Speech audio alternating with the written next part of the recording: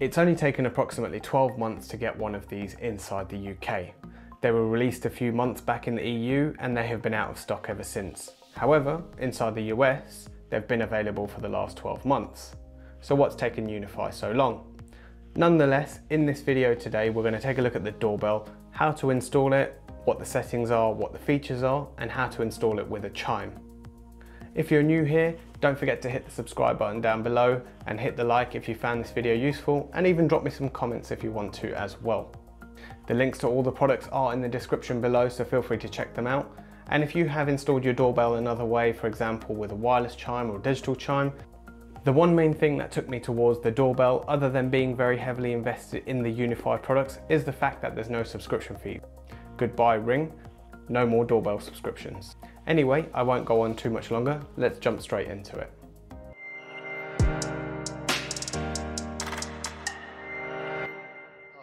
Let's start by having a look at the Honeywell Chime. So we can have a quick look on the back here. This can be used by batteries or power. So we'll just have a look at what comes inside the box quickly. There we go. So in here you can see we've got our connections in here. So 8 16 volt, 15 watt max and 6 volts. So we have 1, 2, 3, 4 connections here. We will have a look at the UniFi doorbell first to see what connections we require. If you don't want to power it by the mains, you can actually add 4 batteries just here. So let's put this to one side quickly and then we will have a look at the doorbell itself. So the doorbell, let's just take this off and then we just open it up on the sides and there we go, that's the doorbell. So if we take this out first, you can see the camera up here, just a quick push button, you've got your speaker down here, it looks like your IR sensor down here, and if we flip this over, you can see at the back we've got a reset button, not quite sure what that button does, and then you've probably got your connections for your power. So also inside this, if we take this off, so this is the level that comes with it, so you can place this on the wall. If this is the wall, for example, you can place this on the wall just here, get that at the right level, and make sure your doorbell is straight. So that's quite useful to have. So we'll pop that to a side. It just tells you about the doorbell, and if you want to get started, that's the QR code and it will take you to a link. Inside here we have, it looks like the wall plugs and screws. Looks like it has a SIM card remover tool, which we'll have to see what we need to use that for, and some 3M tape if you want to stick it somewhere. It also has a adapter if you want to have it off the side of the wall, so if you want to have it at an angle, it comes with one of these, so that's quite useful. So further deeper inside the box, it looks like there's some power cables in here. So we'll figure out what to do with these very shortly. So my assumption is this is for the Chime to plug into there, and this one, these go into here I think by the looks of it, but we'll have a look at these shortly on how to put it all together. Inside the EU version, I don't believe this comes inside the US one, is a transformer, which is what we need. So we need to convert the 240 volt power to 24 volt or 16 volt in this case, or 230 volt to 16 volt in this case. Okay, and I think that's everything that comes inside, so there's nothing else to it. So I guess let's quickly look into how we start piecing this together. So before we start this part, I want to very explicitly say that I am nowhere near a qualified electrician. This is just purely for demonstration purposes to show you how to put this together. So firstly, the first thing I want to show you is the transformer. So I've already plugged this bit in. So we have the 2 bits at the top, which you can see is the 16 volt to 2 connectors, and we have 2 connectors at the bottom, which you can see is the 230. So I've plugged in my live and neutral already, so that's ready to go. So that's already plugged into the mains. Obviously it is powered off at the moment. Before you try anything like this, do make sure you turn off your power. So the first thing we're going to do here is plug a ground and 24 volt and ground into here, or 16 volt in this case. But again, my cabling standards aren't, or the colouring of the cable isn't conforming to any specific standards. So if you are attempting to install this, please check your local guidelines. Actually, just before I start that, I want to show you the back of here. So we want to show you these just here. So this is something that you can connect up with your Chime, and also this is something that you connect onto the back of your doorbell. So if I quickly show you these, this one just here goes just in here like this. Then I'm going to quickly screw this in, and then we do the same with the other one. Okay, so they're now in, so we can just connect there's a little hole at the end. We can connect our cable in here just by pressing that down. So as I said before, we take one and we plug this one into here. So if I quickly show you, we pop that in here, and then we're going to screw this in. Okay, just make sure, just pull your cable, make sure it's tight, and then while we're doing this, we'll do the same with the blue one as well. So we'll pop that in here. I have to say, trying to do this looking through the camera lens is very different. Okay, so now we have that connected up. So we're going to take our blue one, let's connect up to this first. So we're going to connect up to our doorbell. I haven't seen this actually be in any specific order, so I'm going to pop our brown cable into here. Okay, so you can see that's gone in. Yeah, there is a bit of exposed cable again. This is just for demonstration purposes. And then what we actually want to do is we want to grab another cable, and we're going to go from here into one of these. So let's just open this up. Okay, that's gone in. And then we're going to take our blue one that we had here, and we're going to plug it into that one here. So you can almost see, if I show you this quickly, you can almost see it goes to here, and then from here into here, and then back round to here. So then what you want to do is take one and pop one in here, and then we'll take another one and pop that one in here. And there you go, that's all connected up. So now if I flip this over, and if I just give a bit of power, you can see my doorbell is now turning on. Now, so I have actually configured this already in my UniFi system, but I'm just going to quickly show you that the doorbell works, and then I'm going to go and take you through the setup on how to do it. Okay, there we go, that's now set up. So if I now press this, you can hear the doorbell go off. There we go, so that's now working. To get this set up initially, you need to use your phone, so let's have a quick look at how you run through the setup itself. Okay, so just waiting for, I don't know, it's just blurred out, but it's actually, the doorbell's just starting up, so it's waiting for that to start up. There we go, so now you can see automatically it's found a new device, so we can just click add, and then it's going to connect to it via Bluetooth. This is similar to the G3 Instant in terms of how to set this up. You go through the standard setup.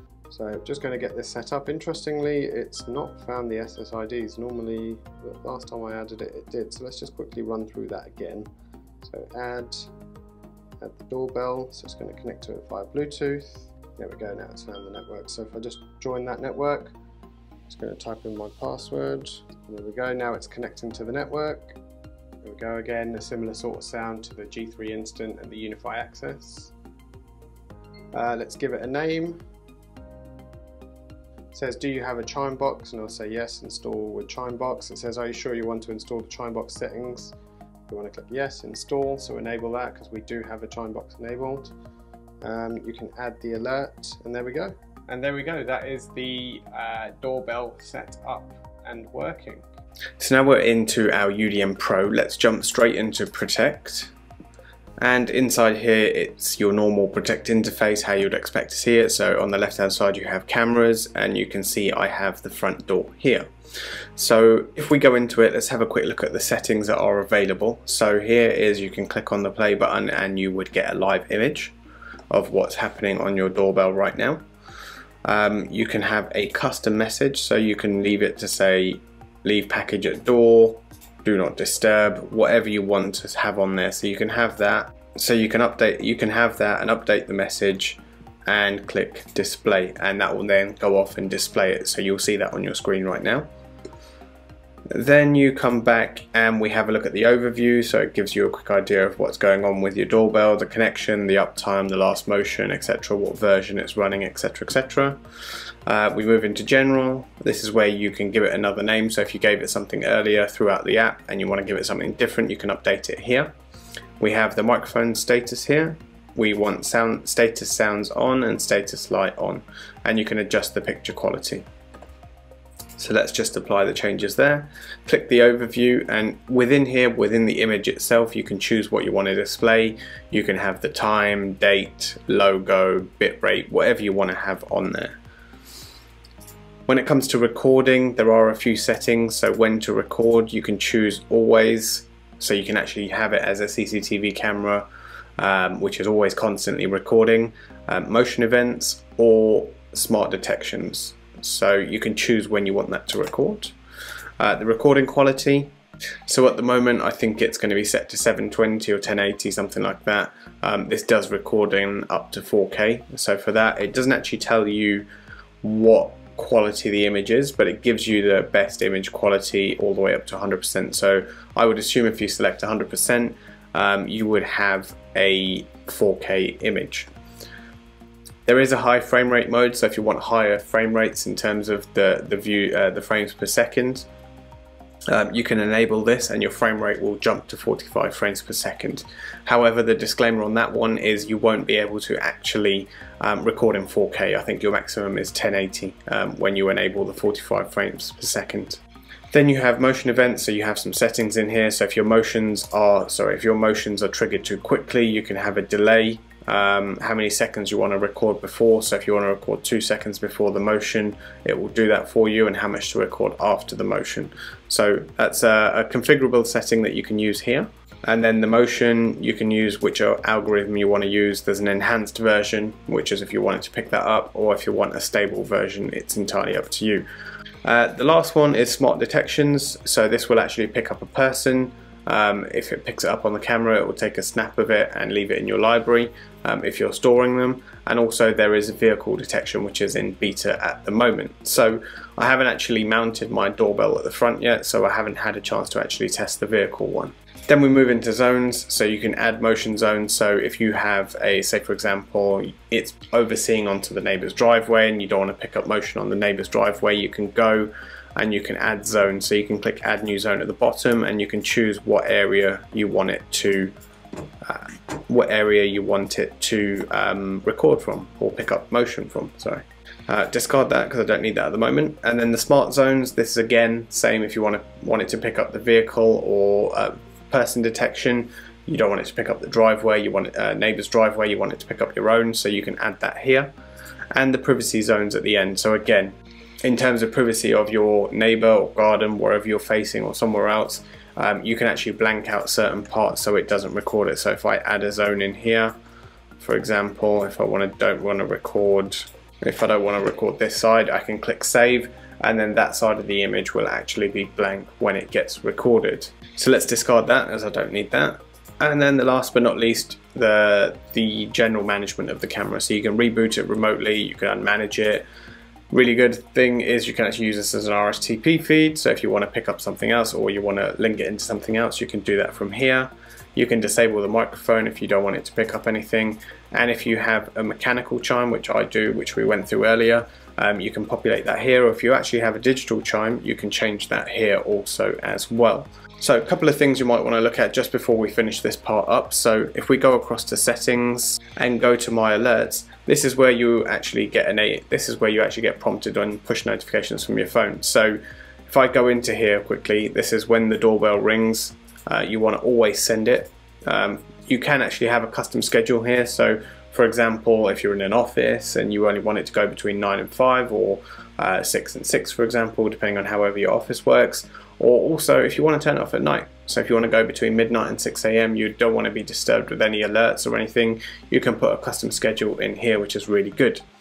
Now for the alerts themselves in terms of push notifications, it's fairly similar to the way the other cameras work. You either select email or push notification depending on what you want. So from the front doorbell, when it connects or disconnects, I'd like to know about it, because if it's disconnected, you want to know why. In terms of motion, yeah, I definitely want to know when there's motion at the front door.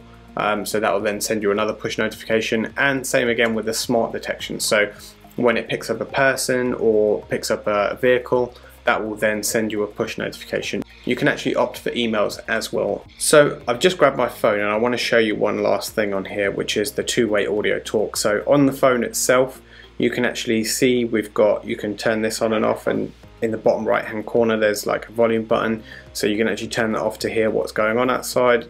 You can go back and forth 15 seconds, that's fairly standard, but the one on the bottom left is what I'm really more interested in. That one gives you your two-way audio speech, so I can undo that. The doorbell is in the same room as me, so I've turned that off fairly quickly, but you get the idea. Within the app itself, that's one thing I wanted to show you, as within the actual Protect software on the web interface, it doesn't look like you can actually do two-way talk. But if you have found the option, please do let me know. If I quickly pop back on here to my live feed, the thing I found was just the audio. I've not actually found in terms of talkback on your laptop as well. So it definitely works on the app. I've just not seen it in the web interface as well. So what did you decide? Are you going to switch away from your Ring, Nest or whatever doorbell you have at the moment? Are you going to switch across to the UniFi one? Let me know in the comments below. I hope you found this video useful. If you did, drop me a comment below and hit the like button. And if you haven't subscribed, hit the subscribe button too. For now, this is Inside Wire, and I'll see you in the next one.